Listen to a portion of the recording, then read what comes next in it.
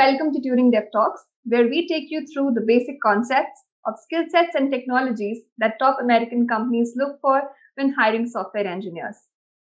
Today's conversation is a bit unique. We are going to talk about MLOps, a field that is catching the attention of industry leaders from across the globe. We'll learn more about the rise of MLOps, the difference between MLOps and DevOps, and the challenges that this emerging tech can solve. To give us his expert insight, we have a very special guest joining us on the panel today. From the city of dreams, Mumbai, India, we have Parv joining us on the panel. Parv started his career as a software engineer at Facebook, California, worked for 5 long years, and then transitioned to Instagram.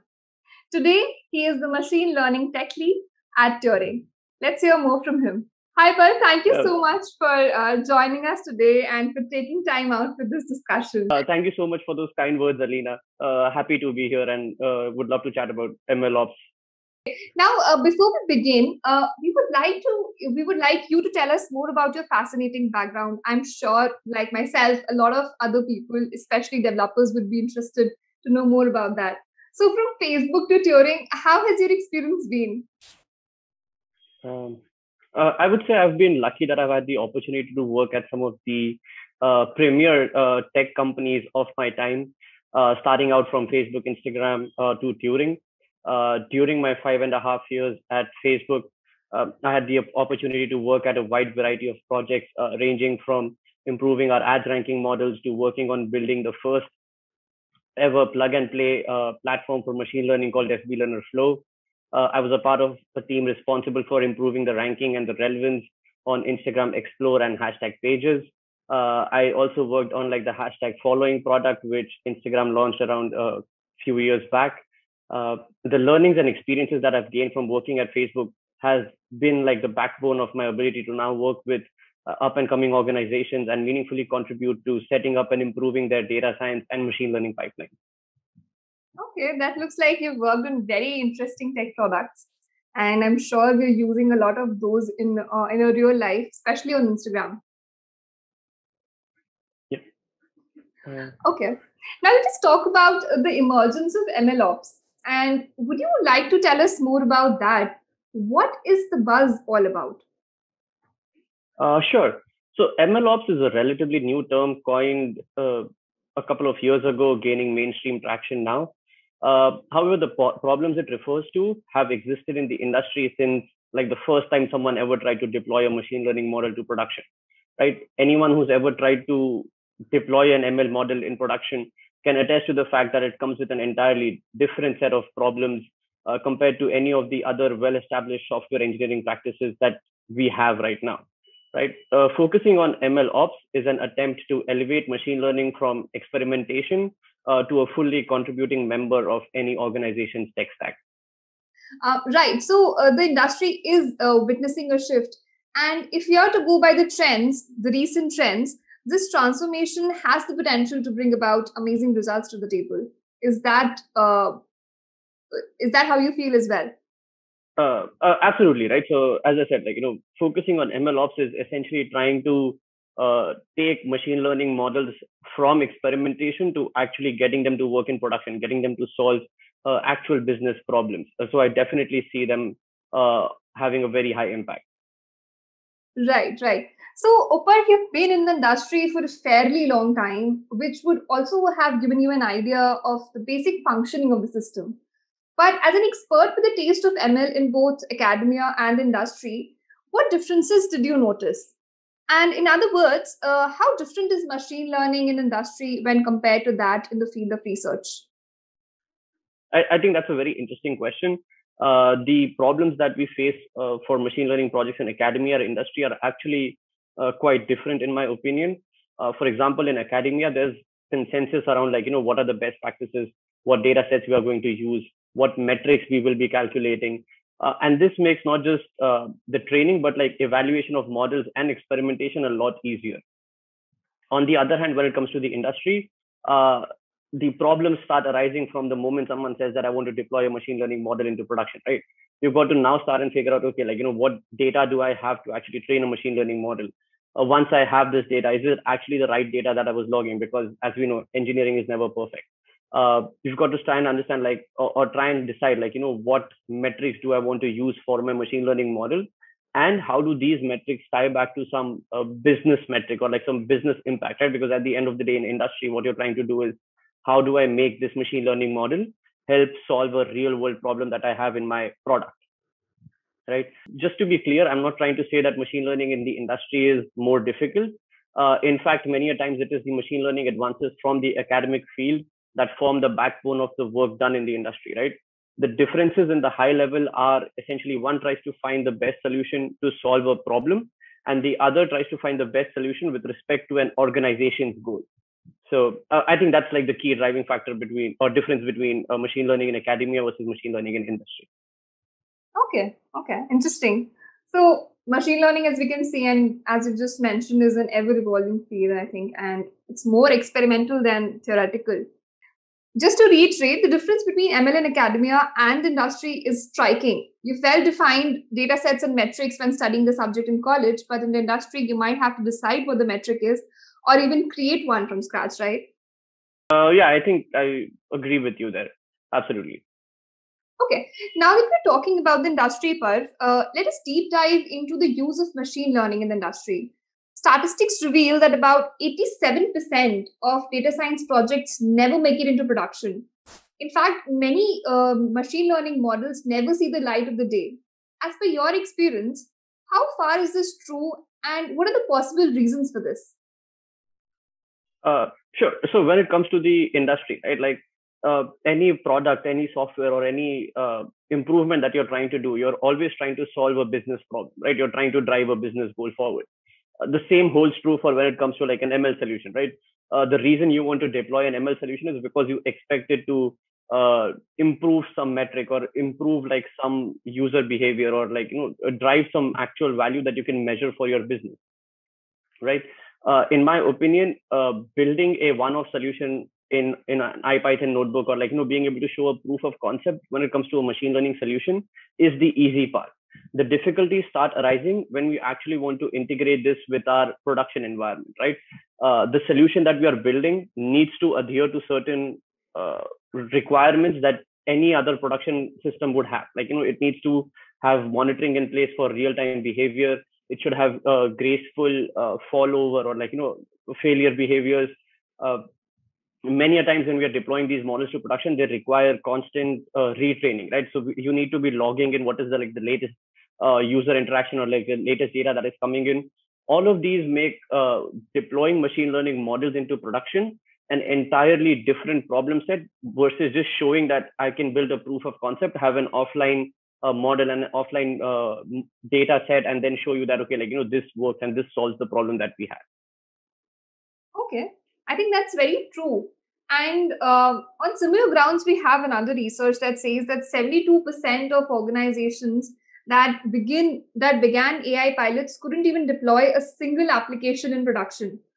And I think that very well fits with what you just mentioned, how difficult it is to actually deploy a product. Absolutely, right? So like when I'm building an AI pilot, I'm doing the easy part. I'm just building an experiment. I'm saying I have control over the data set, I have control over the model, and it doesn't make a difference on how long I get to, because I can do like an offline prediction. I can say that, okay, like I was able to solve something. But trying to deploy that into production, that's where most of the failures happen. Right. So do you think that MLOps has the power to bridge this gap between creation of a product and the deployment of it? Absolutely. So MLOps is all about trying to solve the end-to-end lifecycle management problems that arise when working on a machine learning problem, right? It's geared towards taking an ML proof of concept and getting it production ready. It talks about how can we retrain models easily. Essentially, it talks about how can we log the data better? How can we make all of these processes seamless? How can we have each of these blocks testable, right? How do we go about calculating the features that we need for our model in production? Once we deploy the model, right? Like how do we monitor the predictions that are being made by the model, and are they in line with what our expectations are? All of these steps by themselves are what make taking a machine learning model from the experimental phase to production phase very difficult. And ML Ops focuses on solving each of these problems. Okay, that's very interesting. with the use of MLOps, I think the industry will head into a transformation of its kind. Yeah, absolutely. Okay, now you just mentioned, Parv, that MLOps is catching the attention of industry leaders across industries and sectors. But as an industry insider, what is the ground reality? Is this hype really real? I can actually personally attest to the fact that there is an increasing interest in ML ops, not just from a few companies, but like across the industry, right? Everybody is focusing more and more on like not just creating like a shiny proof of concept or like a shiny demo video. Everybody wants to derive real business value out of like the investments that they make in machine learning. And the only way to do that is to ensure that your shiny proof of concept or your demo is actually working in production. And everybody's realized how ML ops, like the companies that were like the early adopters of ML ops, uh, how they were able to make use of these things in production and like how they could derive real business value from it. Okay, I think I agree. And in fact, Chip Hewen, who teaches ML at Stanford, recently said in an interview that MLOps tools right now actually depend a lot more on the company size, the use case, and maturity. How far do you think that's true? I think he's hit the nail on the head with that classification, right? One cannot compare the investments in ML ops made by a company like Facebook or Google with that of an up and coming startup, right? The requirements of ML ops, or like essentially the required ML solution that we have, its scale, its availability, all contribute to the factors on what kind of ML ops tools do we need, right? For example, like the ML model that serves Google search requests will have an entirely different ML tooling background as compared to I guess any other ML solution out there, right? So very correctly, as mentioned by Chip, that the company size, scale, and also the problem that they're trying to solve affect very heavily their investment and their focus on their ML ops. Okay, interesting. Now, let us shift the discussion slightly to a closely related term, that is DevOps, which is the amalgamation of development and operations. And we've seen that it has been the mainstream strategy for major companies worldwide for quite some time. What then is the differentiating factor between the two similar but not the same terms, DevOps and MLOps? Uh, I guess, in my opinion, ML ops is nothing but like a specialization of DevOps. Again, focused on the end-to-end lifecycle management of machine learning products. Right. The key difference of ML ops is to be able to evaluate not just the input, output, and like a predefined user behavior, but also the data and the model quality that we have from our machine learning products. The ability to identify a model degradation versus just previously unseen behavior from the model, right? Because those are very key factors when it comes to deploying any machine learning model or working with machine learning models, because you need to have a sense of what your model would do when it encounters inputs that it has never seen before, right? Right. So basically, MLOps is an offshoot of DevOps. So when DevOps principles and workflows are applied to machine learning operations, we call it MLOps. Absolutely. I think that's a very good definition of how we would classify that. Okay. I must say, people have really high expectations from MLOps. But with this in mind, do you think the industry is evolving to make use of this emerging tech? And if it is, how do you think the transition will happen? So I think the transition is actually already happening, and not just in the industry, but in the research field as well, right? The push to have standardized model formats, standardized data set definitions, how data sets are being annotated, how they are being shared, how there are like now very standard metric calculation scripts, the platforms like TensorFlow, PyTorch, all of these have brought a sense of standardization to like what would have been like the wild west of like machine learning, deep learning field, like just like 4 or 5 years back, right? So I think all of these steps that have been taken to make interoperability and just knowledge sharing that much easier contribute towards being a part of MLOps. Now we've discussed MLOps in quite a lot of detail, and I'm sure that aspiring developers would be curious to know more about this field. Do you think software engineers can easily transition into the role of an MLOps engineer? What do you think are the essential skill sets to be an MLOps engineer? I do not think it is difficult for software engineers to transition into exactly how this field originated, right? Most of the early MLOps engineers were either DevOps engineers or software engineers who, while they were working on projects with other machine learning researchers, found deficiencies in the way things were being done. And essentially, they identified areas that they could just improve by applying standard software engineering practices. So I think that making that transition is not at all a difficult one. In terms of what are the essential skill sets, I think just being just sticking to like the basic software engineering practices of making sure that there is no spaghetti code, like you are not writing, like you're not doing the same thing again and again when it can be like platformized or productized, right? Like just sticking to those fundamental concepts that you will come across in any software engineering notebook, right? Like any software engineering 101 practices. Like those are essentially the main things I would say. I don't think MLOps engineers need to have ML degrees or like have a PhD in machine learning. Doing the maths is difficult, but trying to understand like how do we go about building these models or like building these pipelines doesn't require that much math.